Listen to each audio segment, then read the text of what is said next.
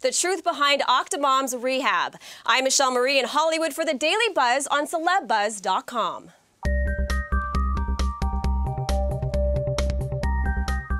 The Octomom Nadya Suleman checked herself into a 30-day rehabilitation program in Southern California for dependency on Xanax.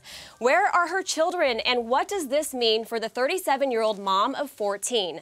Joining us to discuss this story is media psychiatrist Dr. Carole Lieberman and Hollywood socialite and behavioral issue and addiction expert Courtenay Semel. Good to have you, ladies. Thank you. Thanks for being here. Now, before we begin, we're with the Octomom and asked specifically about rumors of drug use, and this is what she told us. Check it out.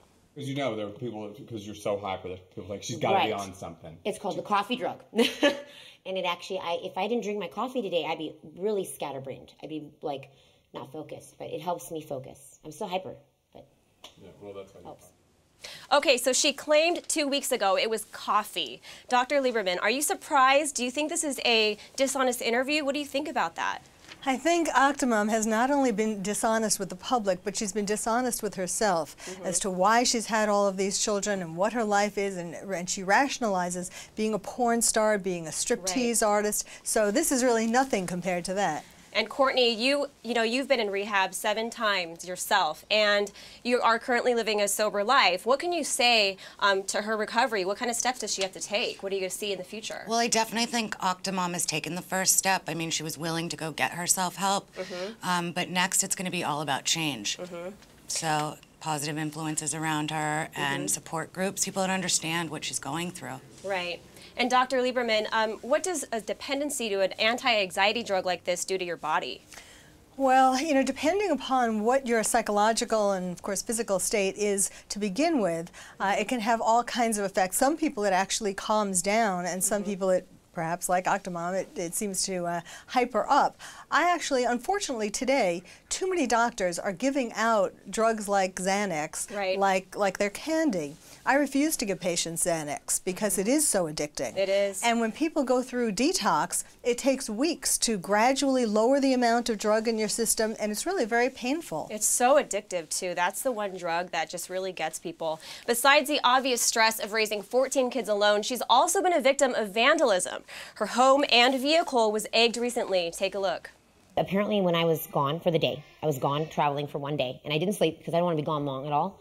That was the day they threw the eggs all over. It took a couple $100s to clean up everything. Oh, there's ants, billions of ants, millions of ants, everywhere. You just moved to a new home, you're feeling safe, and then this happened. What's going on here? It makes me question again every human being on the planet and whether I can trust anybody. Because I feel as though everyone's friendlier in this town, but there's always going to be some sour apples.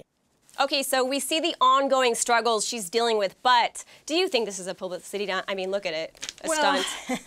You know, I think she regrets now that she's had all these children, first of all, and it is a publicity stunt. She can't stay away from the camera. You know, she has to be doing something all the time to get attention. But what the real secret is to all of this is that the reason why she had all these children is because she's trying to get the sperm donor to give up his wife and be with her. I call her the #1 husband hunter and trapper in my book Bad Girls, because that's really what she's all about.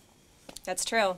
Now, Courtenay, I mean, she has 14 kids. She has nannies that are taking care of her kids and friends right now.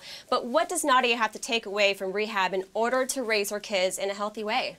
Honestly, it would be impossible for her to raise those kids without helping herself first, so she's made that first step, as we know. And you know what? It's time that she does take this time for herself and get some tools to be able to continue on her road to recovery. We all have skeletons in our closet, and it's going to take a lot of psychotherapy and individual therapy to be able to work through those deep-rooted issues. So. You have something to add? Well, yes, you know, when she had the octuplets, I actually made 3 complaints to Child Protective Services to get them to not let the babies go home and to have them put them up for adoption then.